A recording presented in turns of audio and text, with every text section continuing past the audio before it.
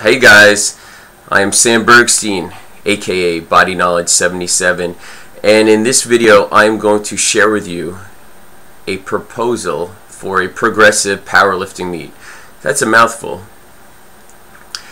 I was watching the Super Train channel the other day. For those of you that are not familiar with the Super Train channel, if you're into hardcore lifting, powerlifting, and you're not subscribed, you should be, because that channel and Jim McDonald's channel, which is associated with it, are awesome. Jim McDonald's channel in particular is like, well, lifting porn, but not in a sexual way, unless you go that way. I don't. But the main guy that's associated with both these channels is Mark Bell. Mark Bell is a legend for a number of reasons in the strength and powerlifting world. But one of the main ones in particular that's associated with this proposal of this progressive meet is he's the inventor of the slingshot. And not only do I have a proposal, but I possess props for this video. This is the slingshot that I have in my possession. For those of you that are not aware of what the slingshot is, it is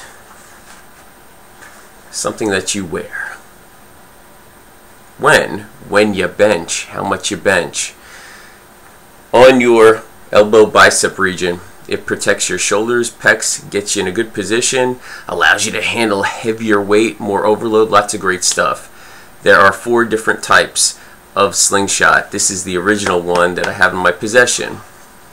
So now I will segue to the proposal. You guys know that there are bench shirts that are utilized in meets, right? Maybe you didn't. They're the single ply and the multi-ply.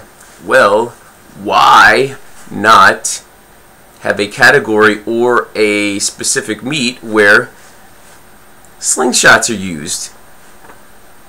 They're popular. People all around the country, all around the world possess one. They're cheaper than most bench shirts. And they're a whole hell of a lot easier to put on than most, if not all, bench shirts. Some bench shirts you need an additional person, 2 or 3, to get them on. So why not?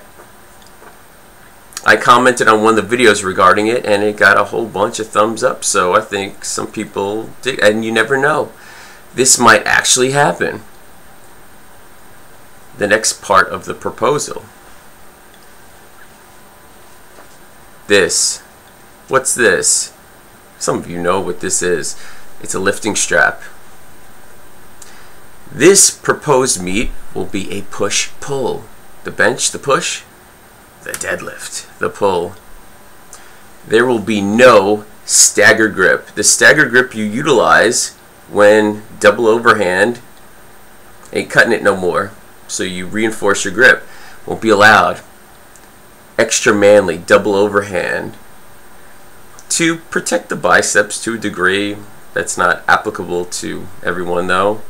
The spine a little bit more evenly loaded, but also because it's a lot more manly. You gotta hold on to a double overhand, but when it gets too heavy, when you get up to those heavier attempts, utilize straps.